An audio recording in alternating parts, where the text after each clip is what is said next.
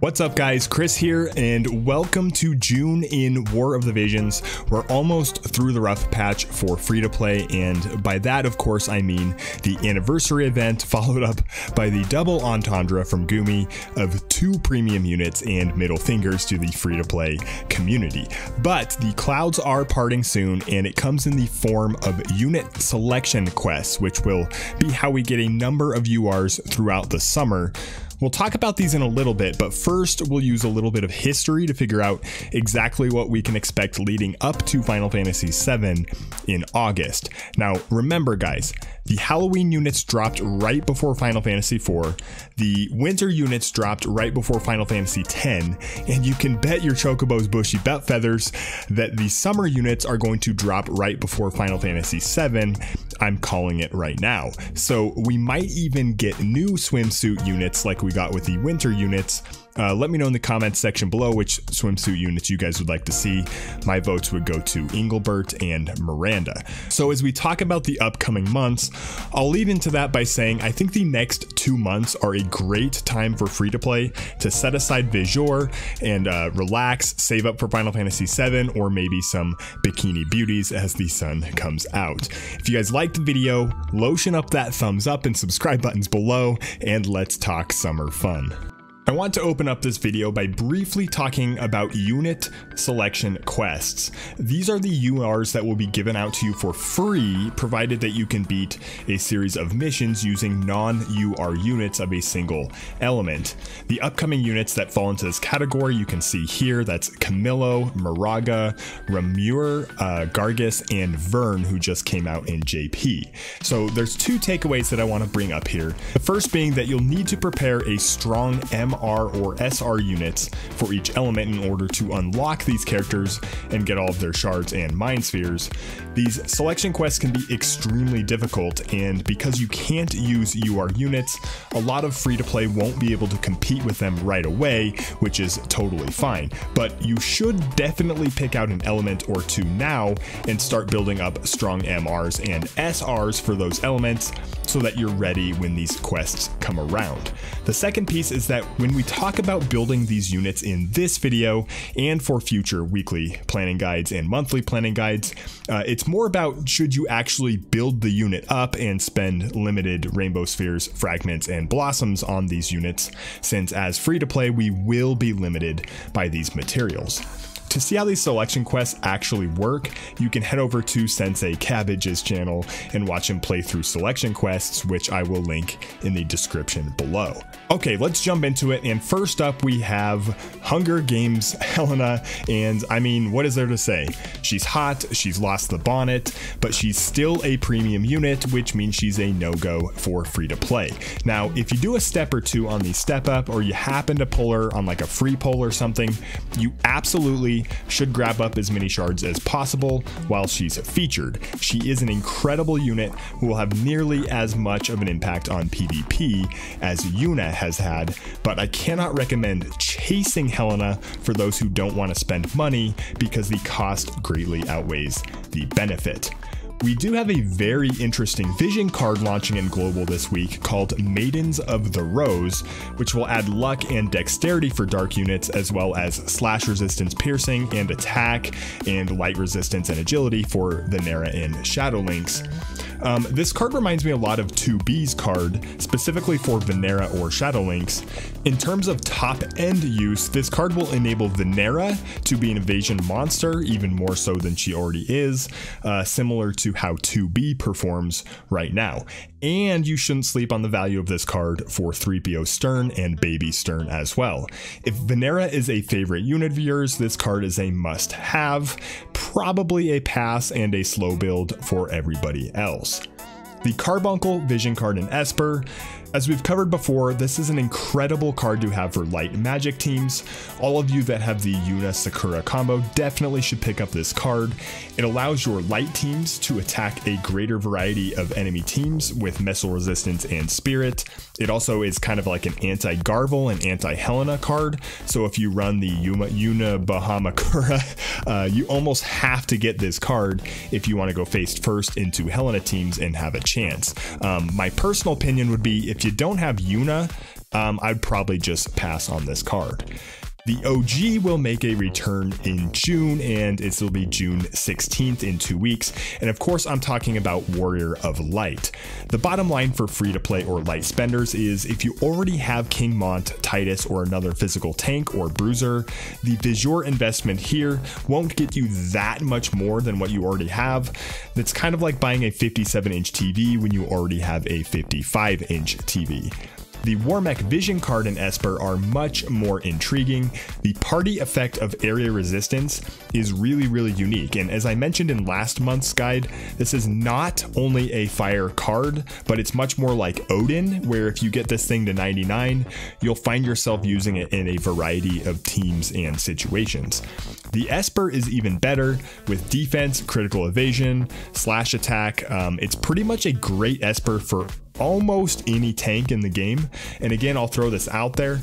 Eris Kit lowers hate and increases area of effect resistance, which means in combination with the Warmech card, she will be very difficult to kill, just throwing that one out there. Okay, so the light UR unit for the selection quest and young Benicio del Toro, Camillo.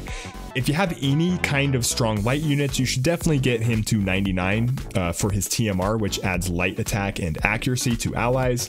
As for the unit himself, he's not that game breaking, as he's missing a couple of critical skills from his sniper and pugilist sub jobs, but the variety of damage types he can do makes him kind of useful for things like tower or brutal quests. He's much more valuable to new players than experienced players who have deeper rosters. I don't really see him being any better than a lot of the existing light units in terms of mono element light teams, and he won't do anything that other units on your roster can't already do for mixed element teams. And so that's why I say for experienced players, he's probably not all that worth it. Next up, we get the Freezy, Dragon, Esper, and Vision card, and I mean, Ice Magic, Rosa, Medina, Freyevia. If you run any of these three behind Orin and Gilgamesh, you could easily have a really scary team, adding that ice attack from the party effect. The Esper really isn't anything special in my mind. It's pretty specific to ice units, more specifically ice magic units with added spirit. It's not bad, but it's also not something I would be rushing out to get. Corwell was a free unit in JP, and he's actually a pretty solid unit. He's a high range, high accuracy sniper unit that pretty much outclasses a 99 Niv Lu or Winter Victoria at his release. Now, if you don't have tools for range units or wind units, he's not really going to do much for you, but if you have Lucia's card or Frederica's card maxed, Tetrasylphid, 2B, etc., things like that, Corwell can be pretty effective. Also note that with his high accuracy and auto hit abilities, barrier breaking, buff dispels, he'll be a good tool against units like 2B and Venera. I really do think that he's a must 120 for those who have some of those vision cards that I talked about earlier. For everybody else, you can probably pass. Now for more, and guys, this is the one speed bump this summer in my mind for free to play. Remember when Lucia came out, how dominant she was, and Glaciella, Sakura. I think more will have that kind of impact as a non-limited unit. Even if you can't find room for her in PvP, the ability at which she can prevent magic damage will make her infinitely useful for things like 3-star Esper quests, brutal quests, bosses, towers, and more. Her kit includes innate magic resistance and spirit, 2 spirit buff passives, magic guard, magic barriers, self shell, regen. I think you guys get the point by now. She's one of those units that you're never going to regret building up, and an absolute must to pair with Titus, Winter Victoria, Aerith, Ildira, or Glaciella. To follow up on that, the Stellar Guidance Vision card is an obvious choice to pair with more spirit, more magic, more critical damage, just more. I would call this card a must for More and Aerith, and strongly consider for Ildira and Miranda. A global upgrade to this card, by the way, for More and Ramada would be a scary addition, which is a really very real possibility. Muraga is the Earth selection quest UR, huge damage, close range, weak to magic. It's not like he will dominate the meta or anything, but he can definitely stand toe-to-toe with some of the units we'll talk about here in a minute, including Charlotte, Cloud, and then potentially EX or Landu. He'll be awesome for mono Earth, but because Earth is such a weird element to begin with, I don't know. I'm sure he'll pair well with some Earth units in the future, but that also means that you can pass on building him right away and use those EX materials on other units and just build him in the future if you end up getting units that he works well with. So that makes him a pass in my mind. And now we get back into VIIR crunch time, and it starts with Charlotte, who comes in from Brave Exvius, and guys, she's an amazing unit. Whether you're running mono lightning or not, she's a great tank that can single-handedly handle water teams, lots of defense and spirit buffs, defense and spirit breaking resistance, self-healing buffing, attack resistances. Let's put it this way, just like Rain, Sakura, and Laswell before her coming from Brave Exvius, you're never going to regret investing in Charlotte if you decide to do so. Summer Lilyth. Now here's an Earth unit that will be kind of crazy with an EX upgrade. She's similar in a way to Winter Victoria in that she's got the Paladin subjob, decent HP and survivability, and good range. I would say if you've invested in those Earth cards, in the Earth Vision cards, she will be a great addition to your count. In general, though, free-to-play will be staying away since she's limited and the Earth element is kind of weird. It's kind of the same story with Summer Kitone. Outside of strict fire accounts, and I'm talking to you, Miss Idia, she's kind of like a mix between Kilfey and Howlet, but the fire element. I do think she provides a much more specific role than Summer Lilyth does, as there aren't any strong fire magic attackers. She will be the only one in the game for a long time, so for those with King Mont, Raldor, Winter Masherie, etc., she will enable your fire teams to be much more versatile in PvP situations. Next up we have Verlic, and this one's simple. He's like the non-limited version of Oron. The ice element is very limited for free-to-play because all the best units are either premium or limited outside of basically Laswell, so Verlic will make ice more accessible for free-to-play. Personally, I don't think he adds enough for anyone to want to chase him, even those that have ice-focused accounts. In my mind, he's a hard pass on all accounts. Remure is the dark UR unit for unit selection. She should be one of the easier selection quests to complete since free-to-play players will probably all have 99 Shadow Links and Gathgarian at a minimum. I do think she has a nice kit with Time Mage, Scholar, and White Mage, probably one of the top selection UR units, if not the best one, but dark teams will actually have a hard time slotting her in since she's not going to be stronger than Dwayne or Darth Helena or any other options.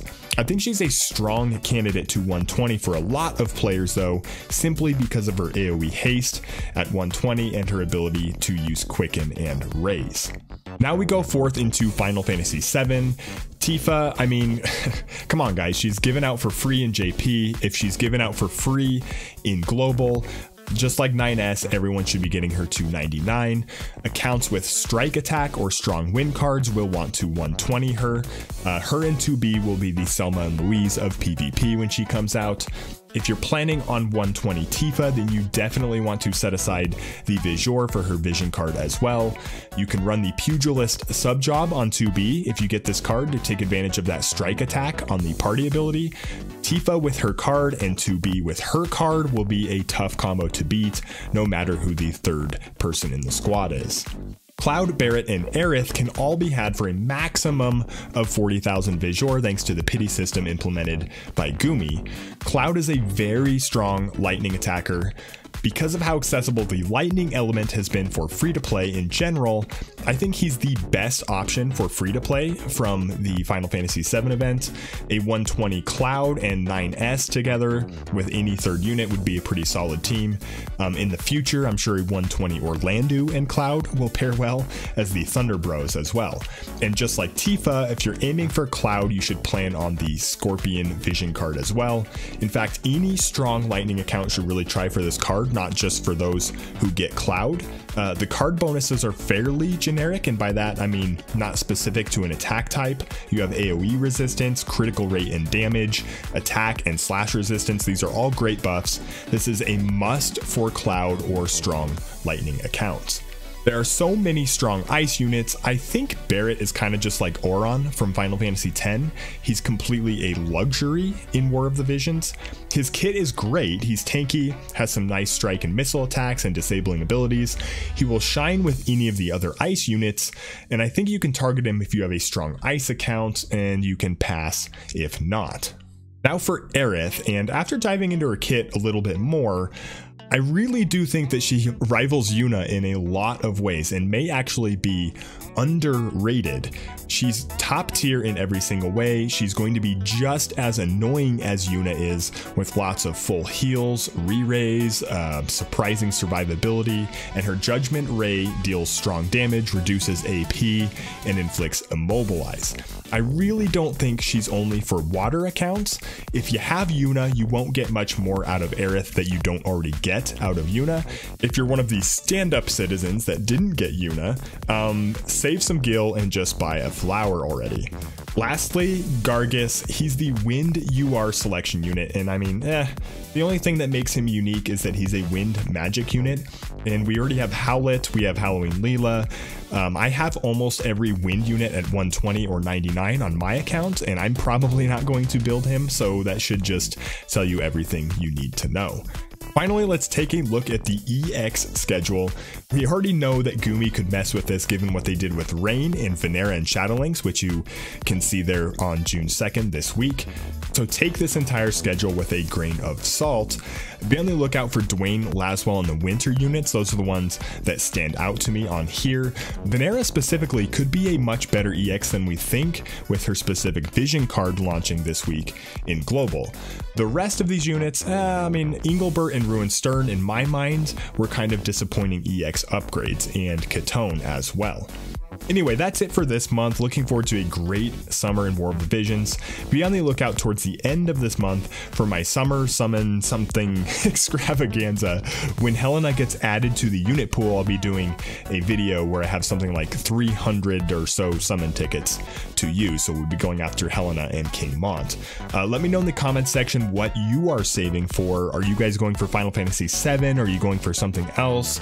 My personal path involves Tifa, and then I'll have a hard choice to make between Aerith and Cloud. Anyway, thanks for watching, guys, and we'll catch you next time.